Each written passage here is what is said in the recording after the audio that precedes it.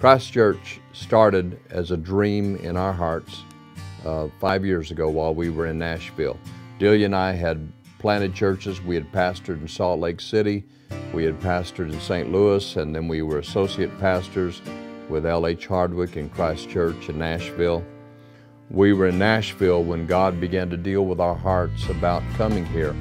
And on trips to Houston, I would drive out on 290. I'd take an afternoon and drive and see all of the possibilities. I knew that it was a growing area. I knew that it was a future growing area. I would do demographic studies of the area on the internet. I studied about the Grand Parkway that will eventually come through here and intersect with 290 beyond that new mall and beyond Fairfield.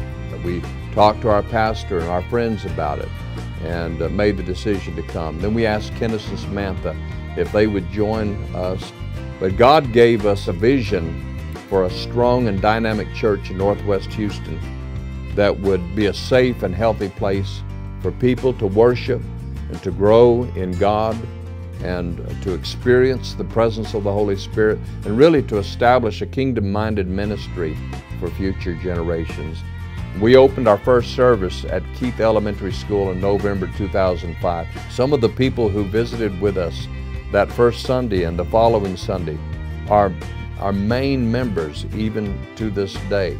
They're just pillars in the church. We were amazed at the quality of people that God sent to help us. And we would come in and set up on Friday nights, and sometimes we'd actually have, on Sundays, we'd have more people on the platform than we actually had in the chairs. But we just kept plugging away. That's what you have to do. And you know, I don't think we realized how challenging it would be starting afresh like this. But we knew that God had called us to do it. I remember one time, about 6 months into the plant, we invited some pastor friends over to the house, and we said, listen, what we really have you here for is to pray for us. We want you to pray for us.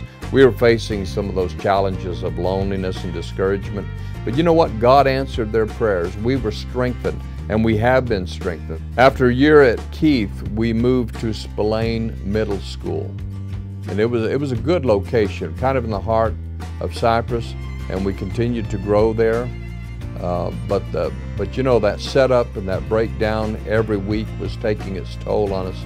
I do have to say that our people were faithful. New people would visit, and sometimes they would just go to work helping us out on the very first visit. And then about 2 years ago, Marlene Williams told us at a staff meeting that there was a space for rent on Mischke Road, right on the corner of Shield and Mischke, part of a warehouse. And Marlene and Delia and Kenneth were all excited about it. We went and walked through it. I remember we invited people the following Sunday from the church to go and look at it, and they all walked through there and said, cool, we like this, we like this. And so they were right. So we moved into this facility here, and it was just a warehouse. And we set up like we would set up in the school. We built a platform the first week, and we just came in as it was. And every week there would be a little bit of improvement here and there. Classrooms were basically just offices with yellow-looking walls. And the artistic people in the congregation came in, really put their creativity to work, and developed something that's out of this world. That's why we call it Out of This World Children's Ministry. And of course, now you can see that it's really a pretty classy and comfortable place for us to worship. People who come in are amazed at how we have taken this small space and made it something really outstanding for Jesus. Since we've been here, we've more than doubled in number, and we're so grateful for those who have come to know Jesus, those who have been baptized, those whose lives have been changed. Some incredible things not just have taken place, but are taking place here right now. We really appreciate this place. But we know that we've also maxed out our facility, and we want to be good stewards of the vision that God has initiated. You know, when your family grows, you start looking for a bigger house. And we know that the kingdom of Christ is not about buildings, but Jesus did teach us that the material is not separate from the spiritual, that those two dynamics complement one another. So there are opportunities before us, and we're praying for direction. There's a shopping center that a builder never finished, and it's on the market right now. There's also land for sale. God could open up any kind of door, and we're not sure what door God is going to open, but we believe we need to prepare ourselves this coming year and be ready for the open door that God provides, just doing our part.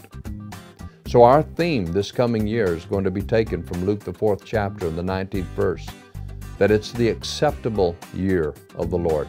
I like what the NIV says. It says it's the year of God's favor.